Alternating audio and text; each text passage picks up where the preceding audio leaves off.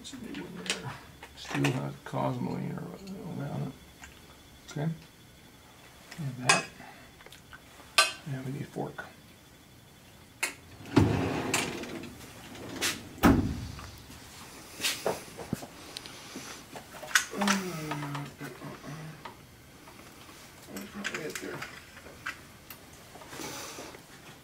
Yep. And then you'll have to re-tap these maybe to... Yeah, we'll refit them. And what we've got to do now is pull the main shaft out. But before we do that, we want to take the take-up lever out of place. Off the snap ring, or the E-clip here up there.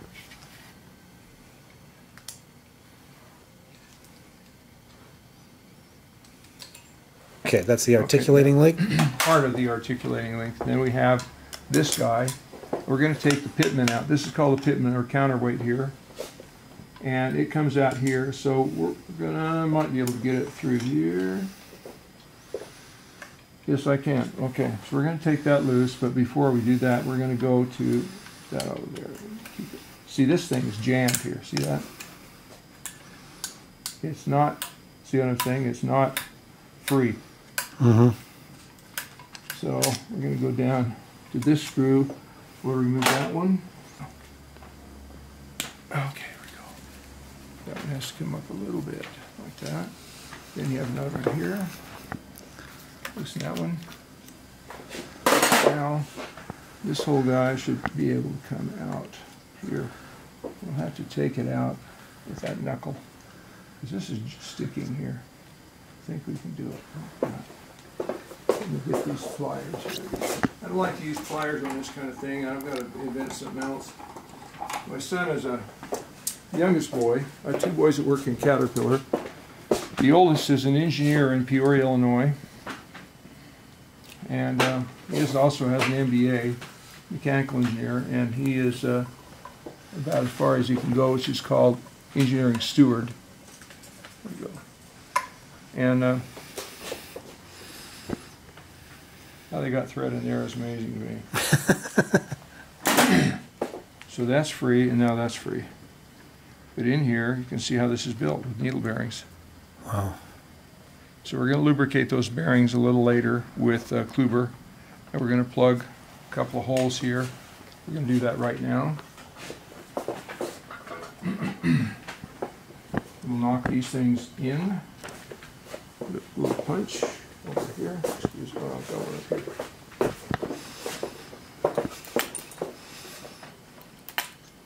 Okay. Now we're going to tap this out and put two 5mm screws in it.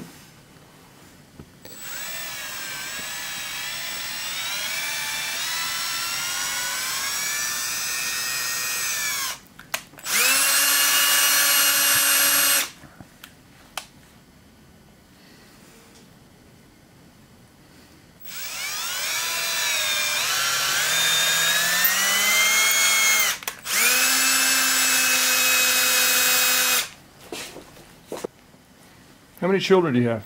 Two. Two daughters. Two daughters. And How old two. are they? Let's see, 38 and 33. I'll put these screws in, they won't ever come out.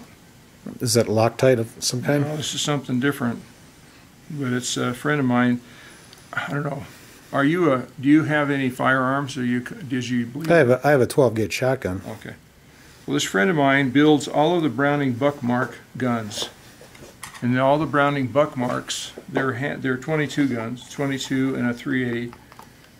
They're made in Salt Lake.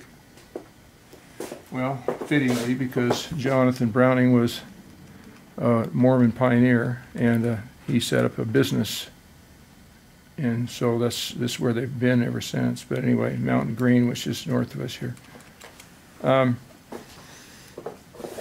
So anyway, he gave me this. He says this is a special stuff for screws. They don't want, and when they build things, they have a screw that's a blind screw. They don't want it, and it's cosmetic, so it has a nice finishing outside. They don't want it coming out. this is how they go, and he says you can't get it out once they're in. That's the end of it. Is it an anaerobic adhesive, like in the absence of air? It is, but it's also it is not affected by heat after the fact. Oh, It's really important So you- with a gun. Well, yeah. with a number of things, yeah. Some kinds of things like that. Yes, that's true. So some of the Loctites, you can heat them up and then they get soft and you can get Yeah, them that's apart. how you get those out. Well, you have a pretty clean workshop at work, don't you? It's comparable to this. I mean, it's a workshop. So we have clean area and dirty area, and often I'll work in conservation. So I'll keep the artwork up in conservation, and then I work off of patterns. And so I'll go do the dirty work away from the artwork. Oh, sorry. That is not helping me much. Sorry. I could use it there, though.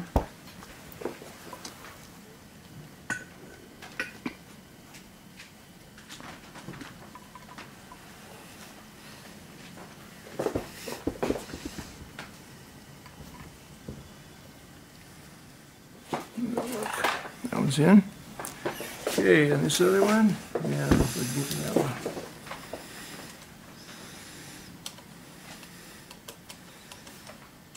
Now, see if we can just turn it in like that. How long's the set time? Long enough. Get it halfway in. Yeah, it's not a good idea to have it set up halfway in there. Well, it's just cosmetic, and it'll be just a little hump in there.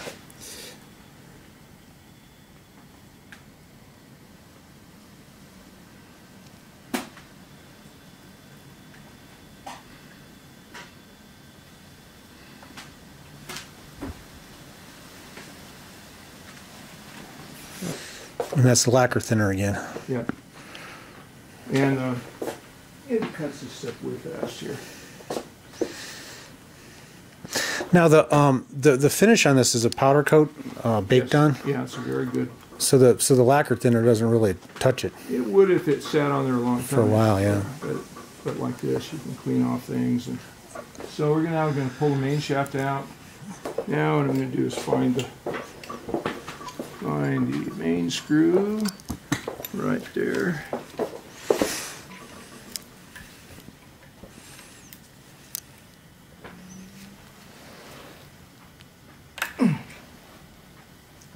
Come on.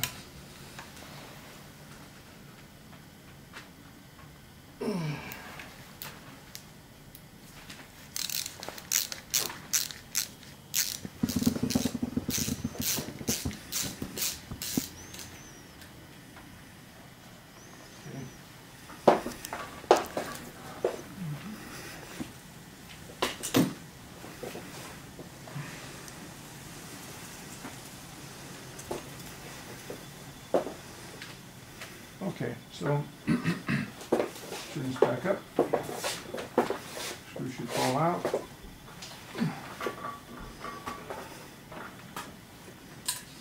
There. Okay.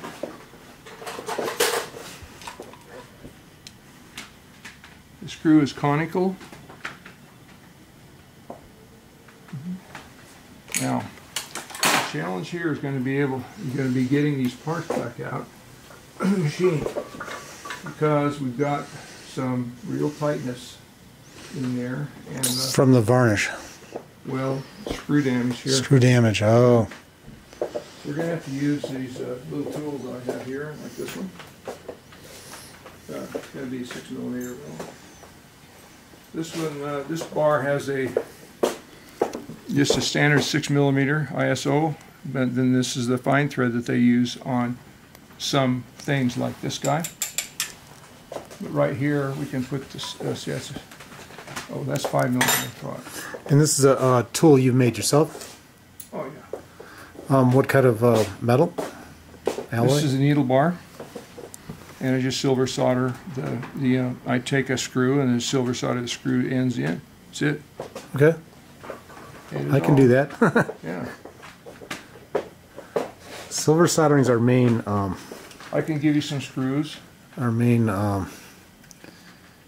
One of the main. ways of making mounts is primarily, as far as, we're a number of trades put together, but jeweler would be probably well, first you're an art handler, and you have to understand all the kinds of different art your work you're handling and being able to do it without damaging it. Yeah. And then you learn that, and that's your whole career. And you work with conservation, and they tell you what you can and can't do, how you can grab things, and so on. And then the other trade is a jeweler, and then welder, fabricator, and blacksmith, and a little bit of machining, and just we're kind of jack of all trades. But the trade is called mount maker. But I mean, in that, I can sure see it. And how long have you worked there? 15, 16 years. You have a mentor there? No, I did not. I was not fortunate enough to have one. I had to kind of learn it. I worked for a fairly wealthy museum, so I asked if I could go. When they first hired me, I said, well, can you send me to the Met for a week?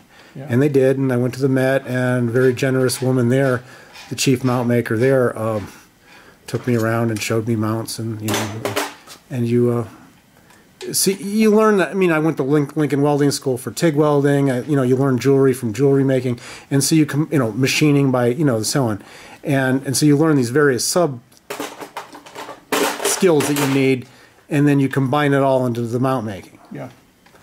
But you certainly would have been exceptionally good at it. Prototype machinists, I would say in general, would probably be very good at it. Often jewelers enter the field, sculptors enter it.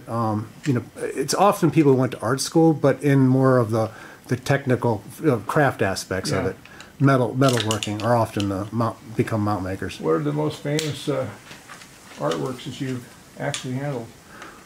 Oh, I mean, well, paintings are probably we have one of the 3 water lilies from Monet, and I made the mount for that. That's probably, you'd know that one. Many Picasso. I mean, if you name the artist, I probably handled something from them. Just handling those things to me would be give me the tickles, Yeah. It never gets old. It doesn't, and it's humbling. If you ever think you're good at something, right there in front of you is somebody who was better, and they could have been 5,000 years ago.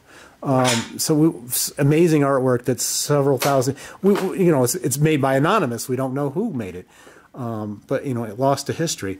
But amazing. When I was in high school, I hated history, and I was determined. I didn't like my teacher, and I was a punk kid. So what you've been doing here is you've been putting the paying my dues. you've been putting the lacquer thinner in there, yeah, and then just working things back and forth until they're becoming. Right here we've got a lot of oil varnish underneath some of this stuff. So yeah, that's what I'm doing here. And that special tool allowed you to get over that burr that somebody put on that shaft. Well, what it does is it gives me a grip on the tool, so I can put in the hole. I can put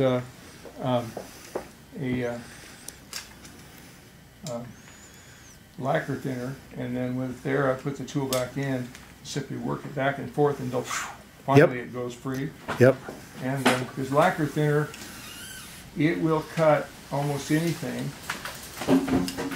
By the way, let's pick it up and knock all those acorns off our trees, and my wife will be having a fit with that. These trees are really beautiful in the summer. They're greener. We've had a really pretty, I would say real dry.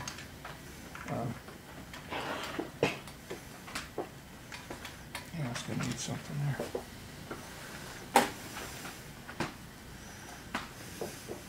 And sometimes, like right now, I can easily get to these parts, and they're not so tight that I can just put a screwdriver in the hole.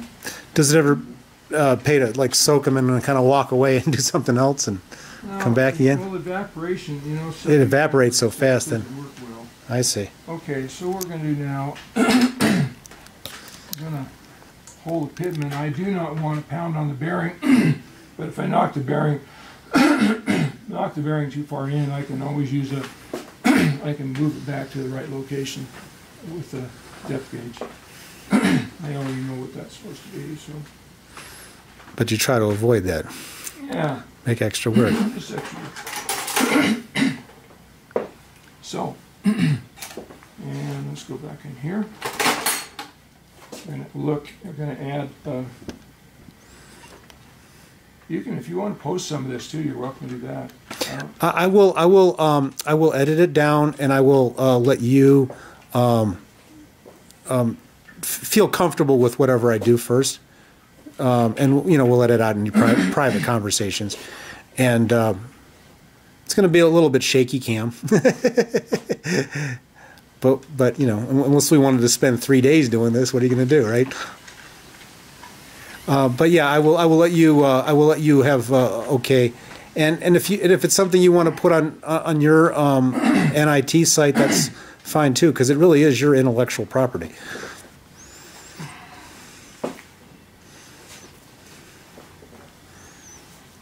One of the reasons I wear blue gloves too is because your solvents are really terrible on your hands. Pre-war. Our house is like right before the Depression, about 1929. Oh yeah. You refitted an older home? Some of it. We're kind of in never-ending process. Our Ruth's mother lives with us, so we had an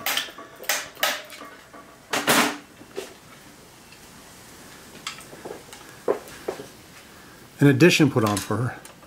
I'm gonna hang on, Ruth. Yes. You want to hold this hand deal? Yes. Thank you. Just Yeah, because it's gonna try to go in. Knock this way. Just knocking all the parts off the shaft. Okay, pull this out. A little bit here. Pull it. Can you wiggle it back and forth? Let's see what we've got here.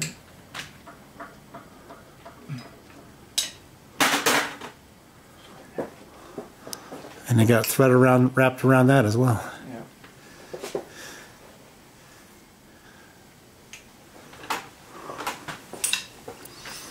Let's see. Yeah, that worked. Okay.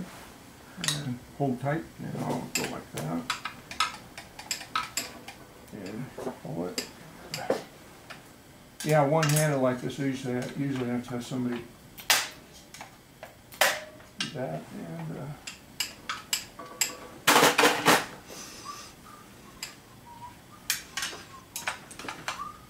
so I can see a piece of thread.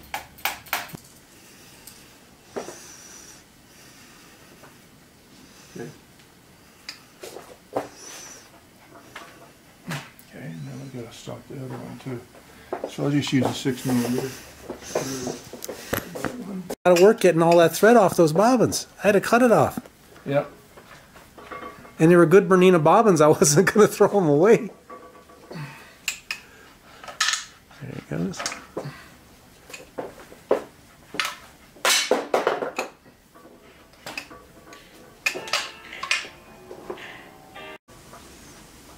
There's like a little, I don't know how to explain it, a little pin came out like a little hook thing in behind for the dial, for the button. Yep. Well, would you be able to? Yes, I have everything for that machine. I have all older parts for the machine. It's not a problem. You'd have to send it unless you're coming out this way. Okay. So if I send it to you, there's an address on your website, 127 East Peachtree Drive. That's correct. Okay. That's the one to use. Okay, so I can just mail it to you and then you mail it back.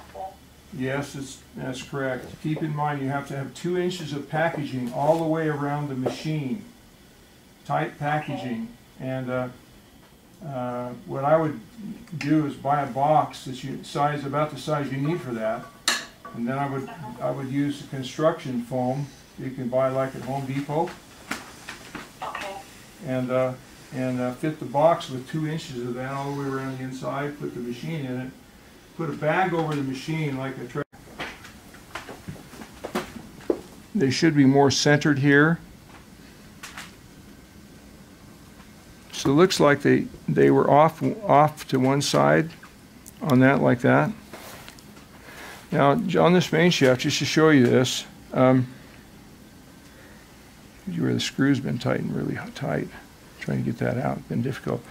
You can see what they've done is they've undercut this, and then they've spray arced molybdenum for the bearing surfaces here and here. They being Bernina when it was manufactured? Or? Yeah, yeah.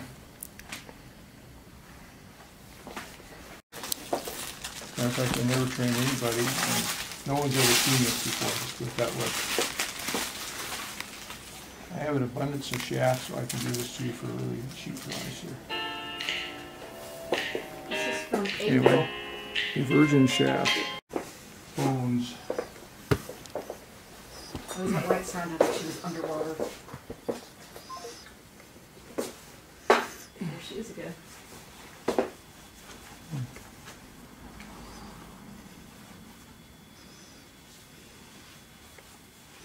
A little bit of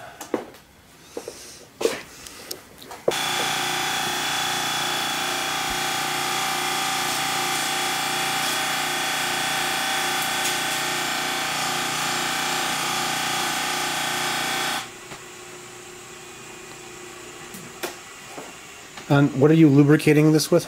this is going to be lubricated with Kluber And that's what's in that. 68. Kluber 68. So here, let's get all these out and we'll clean them up. Put screws back in them.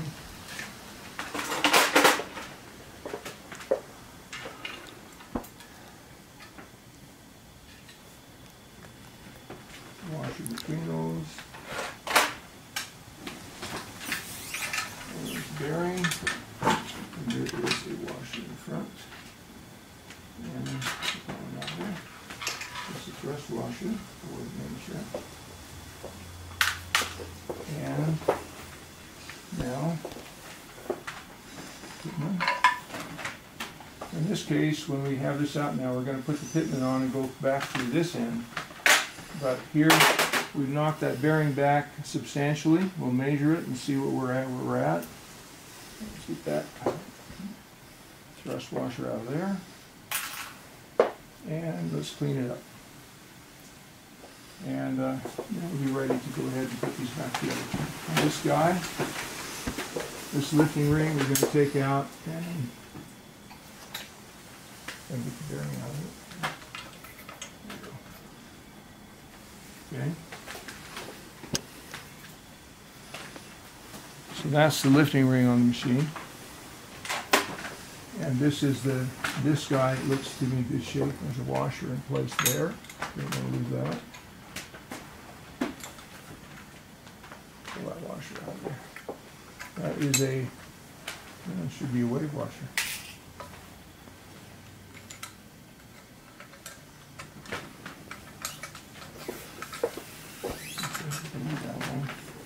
Okay, so, all right.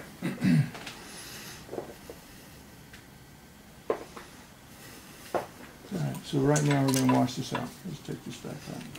This is the last part that's in there, I believe.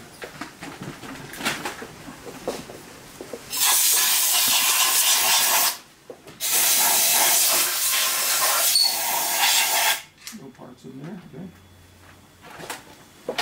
okay. And let's get another tray. And this is the lacquer thinner again? Yep.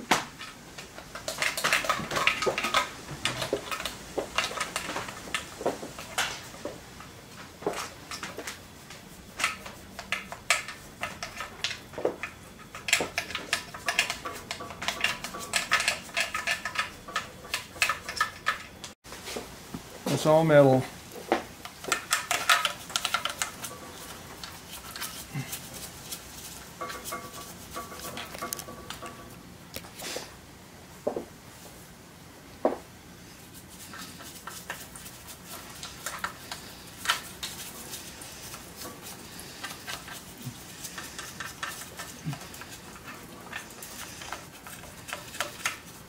It's starting to look more like a normal machine here. Mm-hmm. Now, Jeremy's machine, you completely stripped it down and did a complete repaint and everything on it, right? Every single detail. I didn't spare anything on that. Every screw that was damaged was replaced. I made improvements on the hook. I did a lot of things on that machine, though, that his machine was just, just a beautiful thing. Yeah, he told me that it was completely worn out when he sent it to you. Well, thing is somebody had painted it over and tried to make him think it was a new 217. Oh. And he spent a lot of money on it. And it was a terrible thing because it wasn't new, and it was a scam. It was. It wasn't working on things. He was the nicest fellow. Oh yeah, yeah. That's basically all I want to do is clean that out a bit. He's very helpful with advice, giving people, Yeah. you know, kind of. Well, he's very gifted. You know, and look at what he's done Yeah. on the quilting side. It's pretty amazing. Yeah. And you know, I've had a lot of quilt artisans like Carol Fallert, and she was the last, and I finished her machine in May. That was expensive. And Well, what? it wasn't really expensive. It was about $3,000 something. It wasn't quite that much anyway. I placed a lot of parts on it. And that's for the that's the Legacy. Now, what are you using to clean right now? Mineral spirits. Mineral spirits. Okay. Yeah, I just use the lacquer thinner. They don't mix. I use the lacquer thinner to loosen things up, and then I stir it around and just break the surface with a brush, and then I'll use this stuff because it's cheaper. Mm-hmm. Although one thing disappointing about it is that it doesn't evaporate as fast as I would like. Is that a nylon brush you're using? Just like regular, Yeah. like a heavy toothbrush, basically. Yeah, pretty much. Yeah. Put this one back again. Yeah, this iron is really contagious stuff. It's like a very fine powder. Yeah. There we go. Look at all this damage here. What in the world was somebody doing? I think they weren't paying attention. No, I mean they've damaged it. It's like they reamed it with something. No, they. Oh, you mean all the scratching? Yeah, that's actually hammer mark. It's You think they were hammer trying to marks. get They the were thread trying to out? get the bearing out. It looks like it cracked it here. They've cracked this thing. Here. Yep. You see all kinds of crazy things on these things.